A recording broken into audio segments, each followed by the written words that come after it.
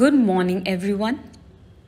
We are going to simply read out this chapter loud.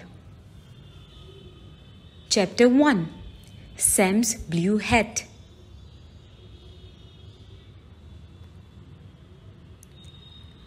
One day, Sam lost his hat.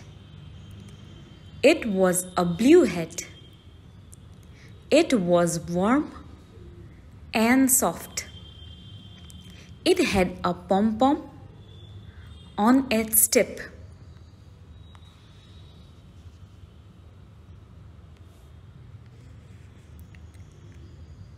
A little mouse saw the blue hat. It looked warm and soft. The mouse moved in. A bunny saw the blue hat. It looked warm and soft. The bunny hopped in. The blue hat got bigger. A fox saw the blue hat. It looked warm and soft. The fox went in. The blue hat got bigger.